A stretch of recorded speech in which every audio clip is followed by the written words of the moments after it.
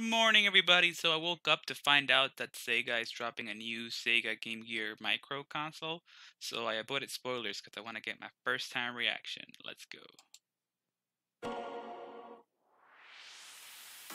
Alright, that's the Sega Game Gear. I remember that. I used to use up like 6 AA batteries or something. Very small screen, but it was in color. And it lasted for about 20 minutes. Alright.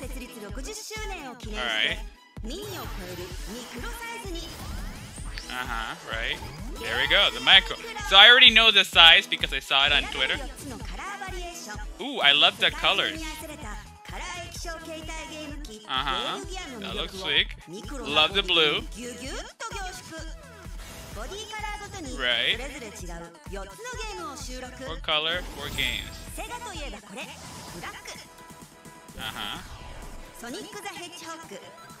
Right. Of course. Ooh.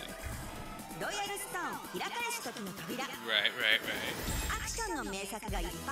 The blue one. Gunstar Heroes, ooh. I have this on 3DS. That looks cool. Another match 3 game. Ooh, Shining Force Trilogy and Puyo Pup?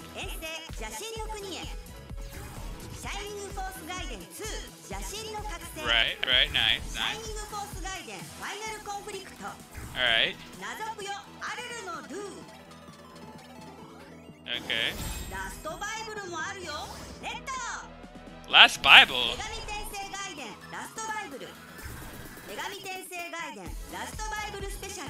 That wasn't in the Bible.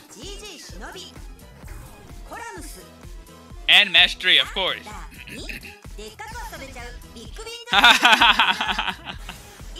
Oh, that's hilarious. You can see it because the screen is too small.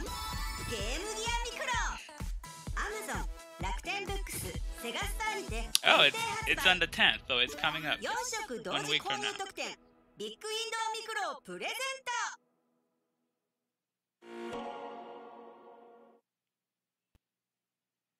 Alright, well that was it. Wait, no, we're not doing ads. We're not doing ads, my friend. So yeah, that was it. What do I think? It's a cool collectible.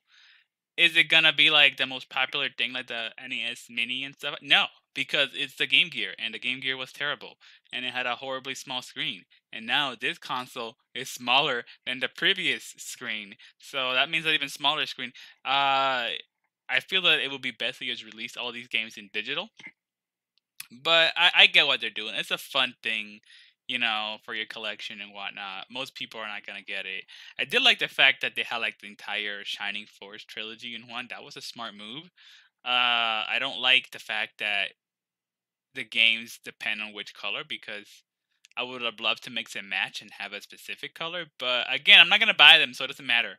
But yeah, that was a fun little announcement that nobody expected or wanted. But there you go. The Game Gear Micro. I guess I'll see you guys next time.